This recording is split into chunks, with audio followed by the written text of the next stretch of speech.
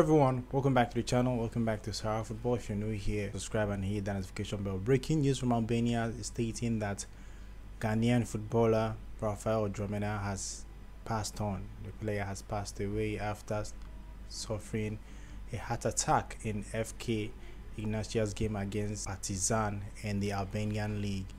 Now, Raphael Dwamena collapsed on the 23rd minute of the game. He collapsed on the pitch and he received initial first aid treatments from his players and also from the team doctors, and he was later transported to the hospital where they reported that he didn't make it. The player was only 28 years old.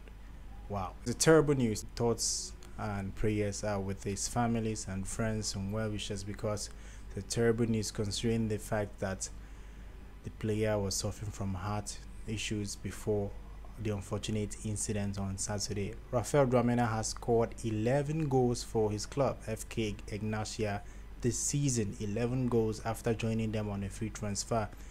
Raphael Dwamena was instrumental for FC Zurich when they made it back to the Super League in 2017. He has been a very spirited, very motivated, very good player who never gave up, who wants to play against all odds. But unfortunately, he died today, and this is the breaking news that we're receiving from Albania. The Albania FA has confirmed the news and stated that the player has passed on. Ghana FA also made a post sending condolences to the family of Raphael Dwamena after the player passed away at the tender age of 28. Very shocking news, very shocking news.